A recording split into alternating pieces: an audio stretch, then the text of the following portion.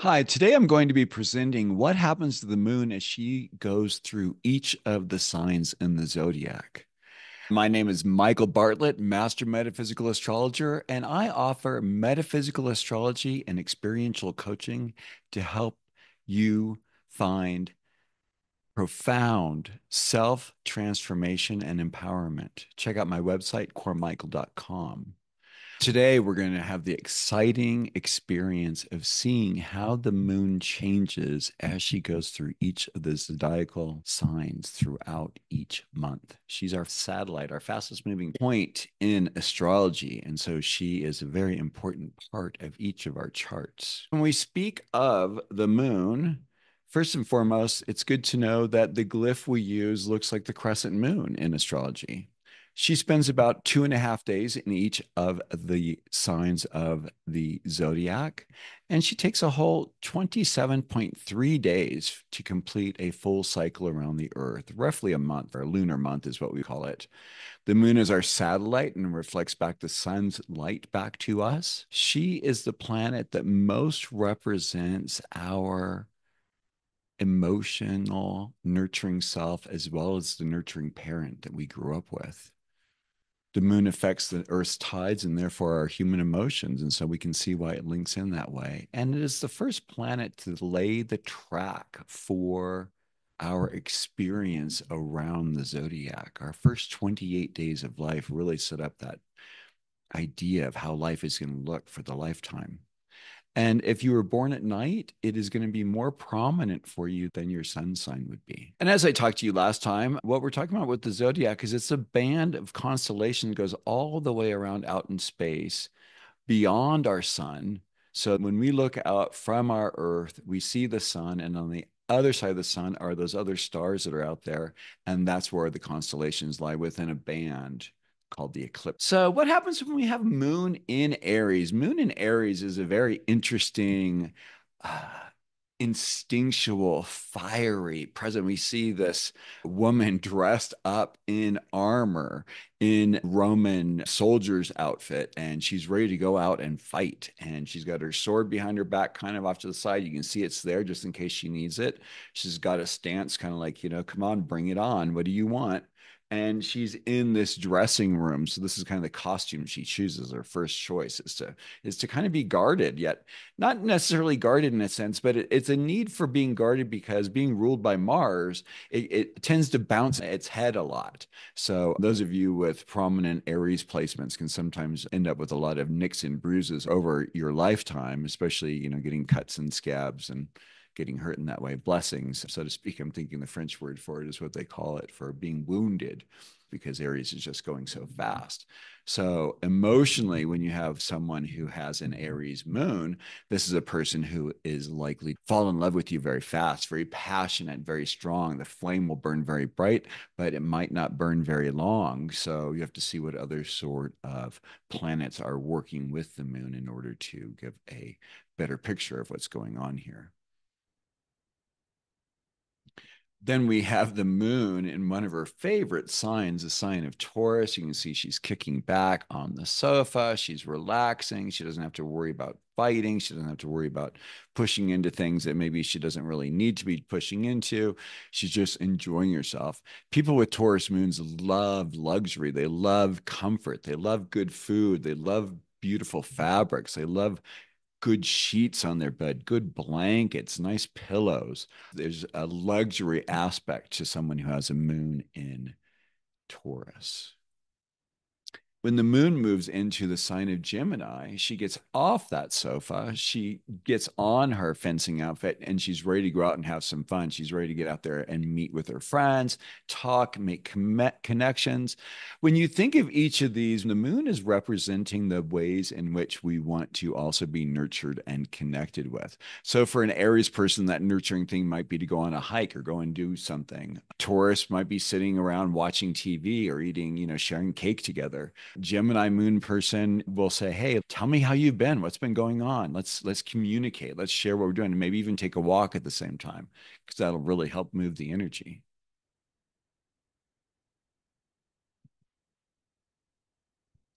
Then we have the moon in Cancer. The moon rules Cancer.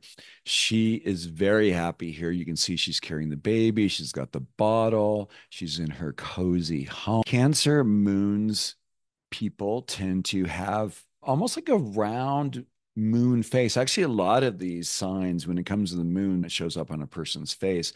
But especially Cancer moon people, they tend to have what I almost call like a full moon face. They tend to have a very round, happy face. Comfort food's really important to them. So for them, for a nurturing part is maybe sitting on the sofa, sharing some cookies, playing with the babies, talking about what's going on with the family and the extended family. These would be things that would be really nurturing for someone who has a Cancer moon. When she moves into the sign of Leo, she gets out of her house coat. She gets rid of all the things of taking care of the children, and she steps into her artist studio and she starts to create. Anyone who has a Leo moon is going to be needing and wanting sorts of creative expressions. This is the artist studio. How do I create things? With it being fire, I would say, especially things that artwork that involves fire. So, like kilns, making jewelry or ceramics, firing ceramics, or even working with glass, I've seen. It's like it can be really well indicated. So, each of these things I'm kind of talking about too are these ways in which the moon can be recharged based on wherever your moon is in the chart. And if you're not sure of where your moon is in the chart, I really recommend you going to astro.com. It's a free website. Enter in your birth information, your other information, and you can look up and see where your moon is, and you can see how this places with it. Also, if you want to, you can send me an email at michael@coremichael.com. If you give me your birth date, your birth time, and your birthplace, I'd be happy to give you the information on where your moon is. So then the Leo moon, which also wants to be adored and loved. You can see like the lovers in the background and time and the fates and the issues that go on with creativity, the life and death aspect in a sense that goes on with it. And also this way of creating a sense of being loved and being adored is really important for that Leo moon. Then when she moves into Virgo, and when I say she, I'm just using that as an archetypal reference for the moon because we typically look at her as a she, regardless of whatever sex you are. This is kind of like the energy. Sometimes she's a little more masculine, a little bit more feminine, but overall, we see this as a very receptive, emotional energy, which we usually align with feminine energy. Now that she's in the sign of Virgo, what makes her really happy is making sure that everyone around her is taken care of, the house is neat and orderly, projects are being managed, lists are being made, and when all the work is done, relaxation can occur. Virgo is a mutable earth moon, so she can move heaven and earth to get things done, especially for those people she loves.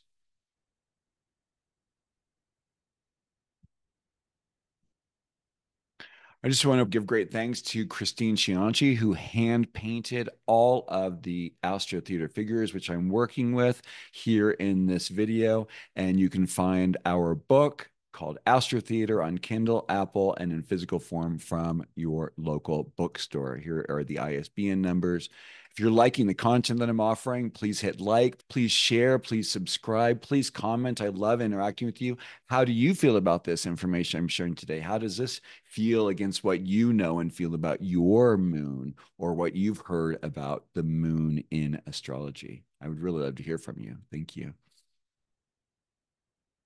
Then the moon moves into lovely Libra. You can see she's kind of got slinky dress going on. She's dressed to attract and be interested. She's going to want to have relations with people, but she's going to want to make sure that things are always pretty, well put together. One thing you'll see over this time as I go through each of these planets, through each of the signs, is you'll see that there's almost a developmental understanding of growth. So she just got done going through the sign of Virgo, where she got everything everything in order. Now she's all dressed up and ready to go out and have fun, to go out and meet others and to say, hey, what would it be like to date? If you look at this image here in the back for this figure, we can see the scales here. We can see the man and woman entering into matrimony or some sort of an agreement. They're doing a handshake. And then this one in the middle has a sword to her back. So it's that way that you really don't quite know, as most of us have lived on the planet long enough, what true intentions might be for some people. We can enter in with good faith and find out that the person really has malintentions towards us. And that's why you have to be really careful sometimes with people and allow them to earn your trust. Trust shouldn't just be automatically given. It's something that is actually earned. That Leo moon also, I would like to say, is an air moon. So the best thing that that air moon can do is to pause, to take the time to review things, to see, oh, do I really want to do that? Because as we know, with Libra being sort of, there are two sides to Libra, and she'd be kind of wanting to please people all the time versus wanting to please oneself. And so if the Libra moon person actually just takes a pause, and once you feel into yourself, you'll actually be able to tune into what it is that you really want to do. And then that's really valuable and important for how you want to move forward. Then we have the infamous Scorpio moon. Dun, dun, dun, dun. Scorpio moon. We are talking about intensity. But as we speak of this, I want to let you know that the moon also represents our mother and or the nurturing parent that we had growing up. And so each of these can kind of be a reflection of the type of mother we have. So if you are fortunate enough to have a Scorpio mother, like there's a nice Freudian slip. If you happen to have a Scorpio moon like I do, it indicates that you probably had a very challenging and painful experience with your mother. And regardless of who she is or how she is, that's just going to be the way it's going to be. There's just going to be oh my God, just there's a lot to say here. But I would just say that it's just really not an easy thing. But as time goes on, it really kind of grows on you. You learn the benefits of having a Scorpio moon are that you get to have really deep and beautiful conversations with people. People are drawn to you for reasons that sometimes are very clear and sometimes take a little bit of time to figure out, but they're always very deep and they're very interesting. So that's what I would say on the Scorpio moon. Then she takes off her sunglasses, she takes off all that black, and she moves into the idealistic, adventure seeking, question asking sign of Sagittarius. And she says, hey, where are we going next? In order for me to feel good, I need to be asking you questions. In order for me to feel good, I need to be traveling. Where are we going next? Are we going to go to see the Taj Mahal next? Are we going to go and see the Great Pyramids? Are we going to go and see Machu Picchu, somewhere fun, somewhere exciting, somewhere mind expanding? Let's talk about philosophy. Let's talk about higher understanding. I need to go get an education for me to feel better. These are all the things that would be going on for a Sagittarius moon. One thing that's very fascinating about our moon is it does something with the sun that are called eclipses. So these lunar and solar eclipses usually happen about 2 weeks apart from one another. The moon is the perfect size and distance from our sun to create a full solar eclipse, meaning it completely blocks the light of the sun from wherever we are on the earth. So if you look at the image on the right here, you can see this is where they're both lined up. This is an Aries sun and an Aries moon lined up with Earth. And whoever is living down here where this dark space is right here, this darkest shadow, is going to be seeing a full eclipse, whereas these others are going to be seeing a partial eclipse. It's kind of how the energies work. This is from NASA, by the way, with a little bit of additions from me. Lunar eclipses are all about culmination, revelation, and transformation, often bringing hidden truth to light. This is what we call the full moon. The lunar eclipses, on the other hand, here on the left, are about culmination, revelation, and transformation, often bringing hidden truth to light. Solar eclipses are about bringing new beginnings, major shifts, and cosmic reset. They are the new moon, of course, the new moon phase.